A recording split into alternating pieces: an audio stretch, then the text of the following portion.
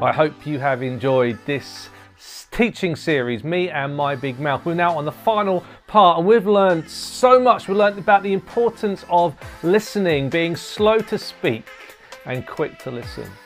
We looked at the necessity to be careful about the words we use, to ensure that the words we use build someone up rather than knock them down. But sometimes we have to admit that our feelings get in the way, that maybe bitterness that we hold over a person or unforgiveness causes us to speak in a way that doesn't help. In fact, it causes anger and more brokenness, because words are stones, and either we can use them to throw or we can use them to pave a new path, a new way.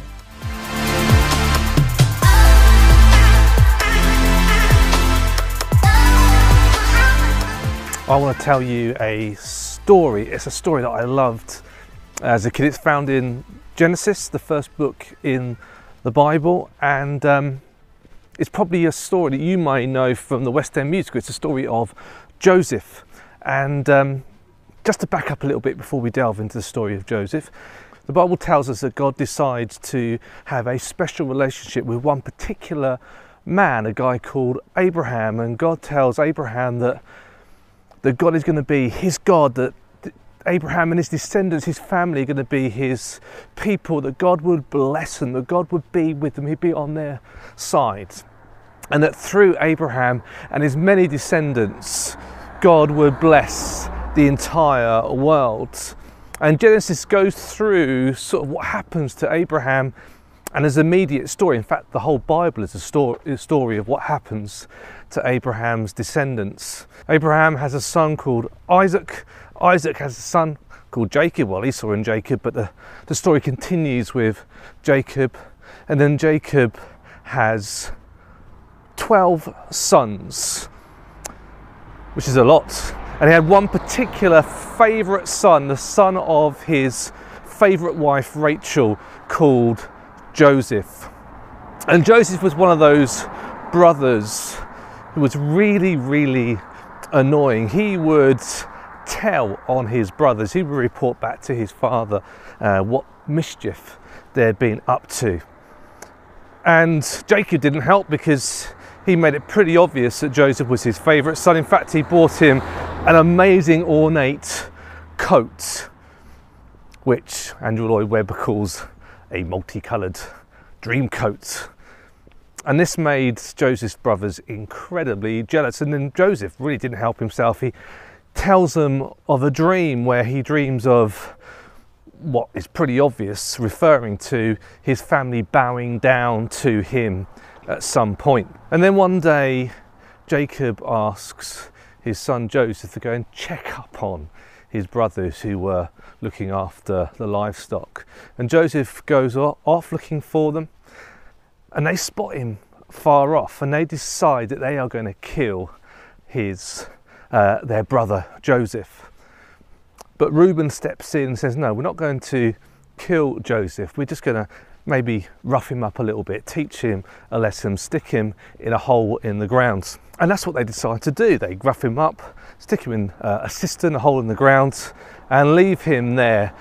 But what Reuben didn't know was going to happen, that while he wasn't there, some traders, some Ishmaelites came along, and Joseph's brothers saw an opportunity to finally get rid of Joseph, and they sold Joseph into slavery. Now we're told that Joseph gets taken to Egypt and sold by the Ishmaelites to a guy called Potiphar, who was in the palace household. He was the captain of the guard.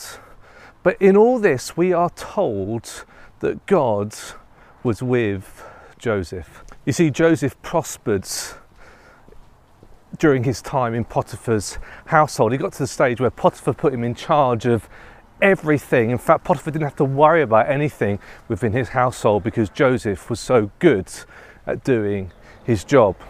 He was successful, he was talented, he was intelligent, but also the Bible tells us that he was good looking and well built, and he quickly drew the attention of Potiphar's wife, who took quite a shine to Joseph. And she makes that pretty clear and proposition. She tries to seduce Joseph.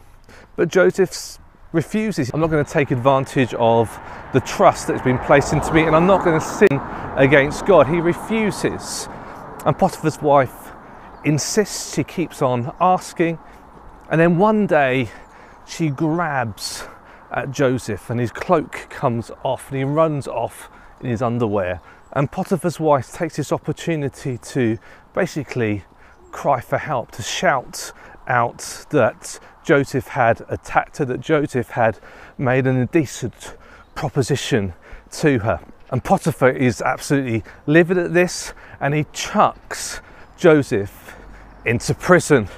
And yet we are told that God was with Joseph, and that even in the prison circumstances, Joseph prospered, Joseph did well. And just as in Potiphar's household he was given a position of responsibility and authority, so too was he given the same sort of position within the prison. He was second only to the prison warden.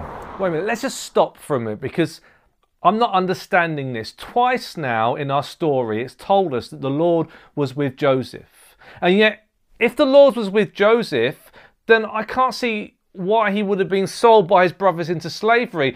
If the Lord was with Joseph, it would be Potiphar's wife in prison, not Joseph. See, if the Lord is with you, you don't end up in prison. If the Lord is with you, you don't end up being best buddies with the prison warden. See, perhaps we have to realise that bad stuff has been happening to good people for a very long time. But also God has been with good people going through bad things for a very long time too. Maybe we need to change our idea of what it means to be blessed by God, to have Him with us in our lives. We're told that sometime later, 2 members of the palace household are thrown into prison. It's the chief cupbearer to the king, the pharaoh, and also his kind of chief baker, I guess. I don't know what they did, but obviously they did something wrong and ended up in prison. And they are put under the responsibility of Joseph. And Joseph comes to them one morning and asks them, "Why are you looking so sad?" It turns out both of them had had these dreams, different dreams that they knew was important somehow. I'm not going to go into details of the dream, you can look that up. But Joseph says basically, look, I can interpret those dreams. And he gives an interpretation to the chief cupbearer. He tells them that this is a sign that you are going to end up back in your royal position. And when you do go back into that position, remember me. Don't forget me. I've been here in prison. It wasn't my fault. Remember me. And the baker thinks, great, that sounds good for the cupbearer. Maybe it'd be good for me. It turns out it really wasn't good at all. In fact, Joseph doesn't mince his words and he tells the baker he's going to die. And what's amazing is those dreams came true. The cupbearer ends up back in his royal position and the baker ends up impaled. It's lovely, isn't it? And although Joseph had asked the chief cupbearer to remember him, the chief cupbearer didn't remember him and Joseph remains in prison. Now it's sometime later and the Pharaoh has a really weird dream. It's a dream about fat cows and thin cows and plump corn and thin scrawny corn, and it's weird as dreams usually are, but the Pharaoh realises, he knows that this is something really important. This is something he needs to find out what it means. So he calls all his intellectuals, all his magicians together to bring an interpretation of the dream, and none of them can work out what it means. None of them can decide what important message is trying to be told in this dream. And then the chief cupbearer has that moment, and he remembers Joseph. He remembers the fact that Joseph had this ability, this power to interpret dreams. Actually, those dreams, those interpretations came true. So he tells the Pharaoh, and the Pharaoh summons Joseph from the prison and asks Joseph to interpret his dream. He explains the dream, and Joseph says something really dangerous. He says, I can't interpret the dreams. And you can imagine the chief cupbearers going, oh dear, I'm going to end up back in prison again. And then even worse, Joseph then refers to God. I mean, Pharaoh was God. He was God to his people. And here we got this Hebrew prisoner referring to God, big G. Pharaoh, you are little g. But God can interpret your dream, because this is a message from God. And Joseph goes on to tell Pharaoh that this dream he's had about cows and corn, actually it's a message from God. It's telling them that as a country they're going to have 7 years of plenty. They're going to have 7 years of loads of food, amazing harvests. But then after those 7 years, there's going to be 7 years of famine in the land. And the reason that the Pharaoh's had this dream twice in two different ways is because God has set this in stone. This is definitely going to happen. But Joseph doesn't leave it there. He then comes up with a plan for Pharaoh about how they can get through this, how they can make sure that they have enough food to last them, to sustain them through those 7 years of famine. And Pharaoh responds not only positively to the interpretation, but he likes what he sees in Joseph. He sees wisdom there. He sees something special. He sees that God is working through this young man. And he puts Joseph not only in charge of the relief project, but actually second in charge of the whole of Egypt. See, once again, God is prospering Joseph. Now fast forwards about 9 years. They've had the 7 years of plenty and are now in the depths of a 7-year famine. It's a famine that's not just confined to Egypt, but to the whole of that area, including the area where Jacob and his remaining 11 sons are living. And Jacob decides to send off his sons to Egypt to go and buy grain, because they'd stored up grain during those 7 years of plenty. They had plenty of food to last them during the famine. So those brothers set off. Little did they know that the man that they will be asking for food was their very own brother Joseph, that brother who they had beaten and who they had sold into slavery all those years before. Now, I'm not going to go into loads of details. I encourage you to read the story in Genesis. But Joseph recognises his brothers straight away, but his brothers didn't recognise Joseph, because Joseph was looking very, very different by this stage. It'd been a few years. And Joseph toys with his brothers. He finds out information about him and his family. He's particularly interested in how they would treat their youngest brother, Joseph's younger brother, Benjamin. And finally it gets to the stage where he just can't take it anymore. He sends out his officials, his courts, and he breaks down in tears and he tells his brothers that he is Joseph, the brother who they beat, the brother who they sold into slavery, the brother whose life they ruined. And at that point, I think probably Joseph's brothers wet themselves at potentially what was going to happen. I mean, really, they could have been executed quite happily. But Joseph doesn't respond that way. He basically says that God has been in all this, that God brought him into Egypt. It wasn't his brothers, it was God. Because God had taken what they intended for evil and brought something good out of it. That because of what they had done all those years ago, that now Joseph was able to bring salvation to so many people. So let's stop for a moment and just put yourself in Joseph's position. What would you do if you were faced with a bunch of guys who some years previous had beaten you up, stuck you in a hole in the ground, sold you into slavery, and caused this life where Joseph has been up and down in prison and all sorts of things? How would you respond? Not only are you meeting them, but you have the power of life and death over them. See, you have a decision here. how are you going to respond? What words are you going to use? Are you going to use words as if they're stones and throw them?